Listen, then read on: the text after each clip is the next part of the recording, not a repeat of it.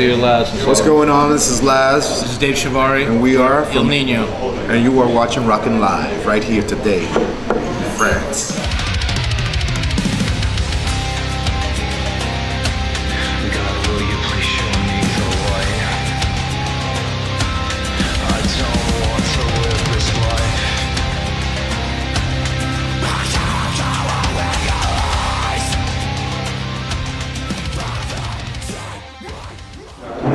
We same as we do most records, we all got together, everybody kind of wrote on their own for a little bit, kind of got their ideas down. Then we all got together at Laz and Christian studio at Sound Wars, we jammed out and started the writing process, you know. Wrote as many songs as we could, 16 tracks or 15 tracks, picked out the best 10. Trying to come out with a record that's more quality than quantity and not try to put too many songs that were going to be meaningful on the record, you know.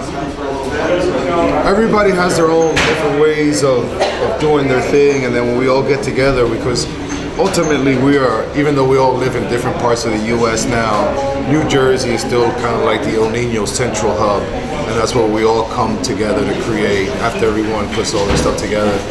Some people don't like coming there, but tough shit is where it's the home of the band. New York is where the band started, you know, East Coast, and you know, it's the place where we all meet, basically. It's the starting point every time, for every tour and everything else we do, you know.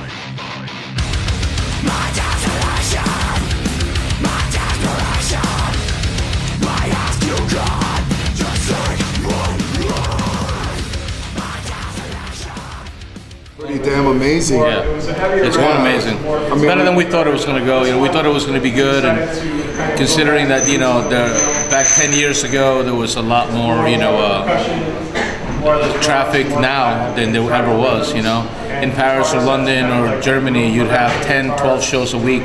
Now there's 100 shows a week. So considering the amount of traffic, the tour's doing amazing. Yeah, we've been very lucky. It gets harder every year. Every year of your existence, the music, the genre is changing, the record business is changing. But you know, we always chose our own path, and in the long run, it paid off for us. So you know, we're very lucky to still be able to come out and play to full houses every night, and you know, to keep our fans and make new fans. It's been good. It's been good to us. I think that, you know, us sticking to our guns, and like Laz is saying, keeping to our originality of the band. We're not trying to be like anybody else. You know, as long as we stay 100% El Nino, I think we'll always have a career, because I think people appreciate originality. You know, and I think that we've been very lucky. Our fans are amazing people, and they're very loyal to us, and we're loyal to them. So we got some unique members in the band. I mean, this track was created and the mold was broken, and there could only be one Dave Shivari, same as one Aru Luster, one Christian Machado, and definitely one Laz Pina, because this guy's fucking crazy. I think I'm the one that's actually the most sane in the band. You know, but my bandmates say I'm not. You know, the guy that thinks he's the least crazy, he's the most fucking crazy. It's always the person that, oh, I'm not crazy, he's the fucking craziest one. That's this guy right here. Yeah, but I'm not nearly half as crazy as he is. Exactly, there you go. And everybody else. But it's okay. If they see me as crazy, I think that's cute. It's interesting. A bunch of crazy guys think a normal guy is crazy. It's kind of all right. She's like, what the fuck are you saying?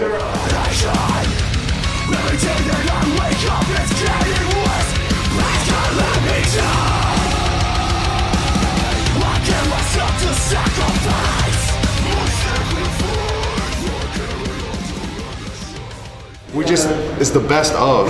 Yeah, well, you know, it's hard. It's very hard to, you know, because you don't know what to play. Everyone has certain songs that they're dear to them, as well as we have songs that are singles, and fans want to hear both. Yeah. A lot of the real hardcore El Nino fans want to hear songs that we never play because they're not singles, and a lot of the newer, younger kids and fans, they want to hear the singles, because that's what they know. They go on YouTube, they see How Can I Live, you know, they see This Time's For Real.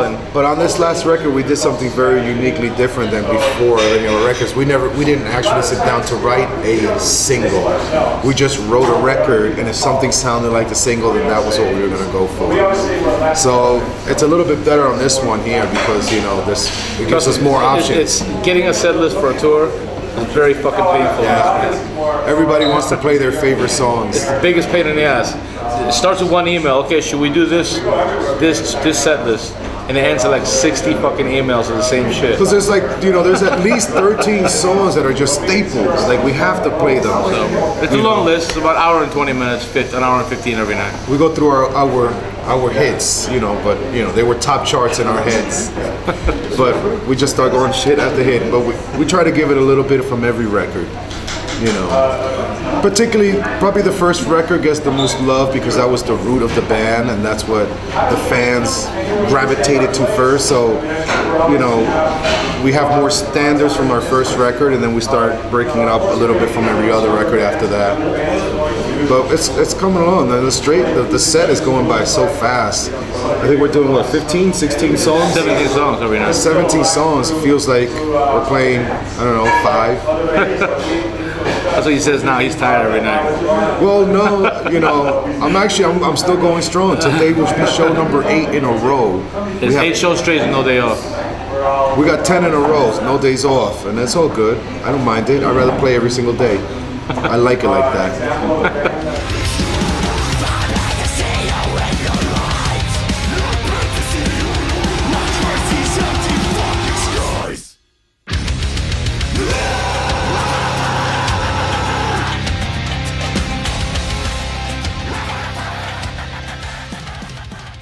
It varies from country to country. To me, what's amazing is tattoos. There's hundreds and hundreds of El Nino tattoos for our fans.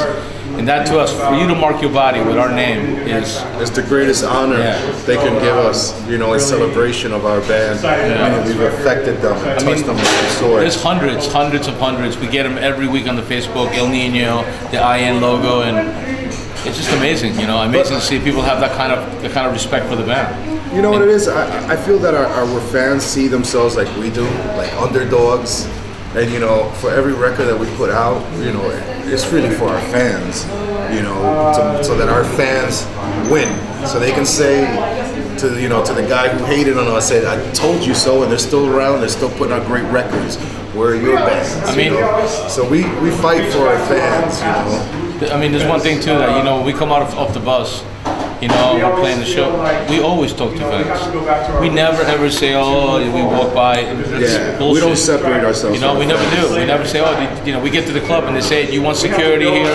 No, let them fucking come. Let them come. Why should they not be allowed to speak to somebody that they appreciate? That's fucked up, you know. I mean, the fans are probably our most important part of our career, and we're very grateful to them. Without them, there's no band. Yeah, so. We respect them greatly, like one of us. If they identify with us through our music, we identify with them for identifying with us. So we have that in common.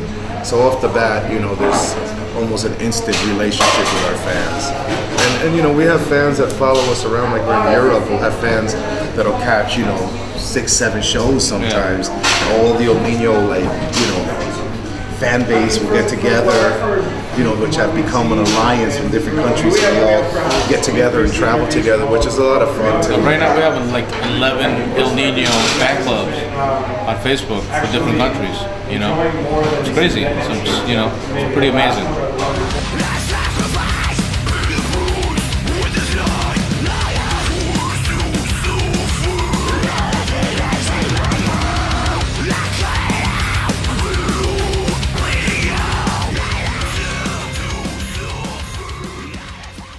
We do contests all the time. You know, the club, we tell the club owners a lot of times, hey, you know, give away 5 pairs of tickets. Let's do a meet and greet with the band. So if they've set up any kind of meet and greet, we're always free to do it.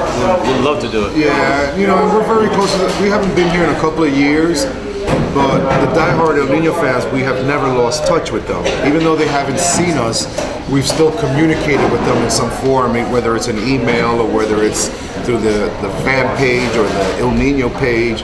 We always kind of stay communicating with our fans, even though we're not always in their country. We have fans in Israel. We've never been to Israel. You know, we have fans in India. We've never been there either. So we're doing a lot of different touring opportunities like Thailand and Korea.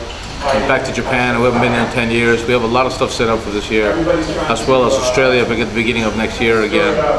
And we're going to explore a lot of different ground. Like we're going to Colombia for the first time, in Peru, South America for the first time in May. And we've never been there before.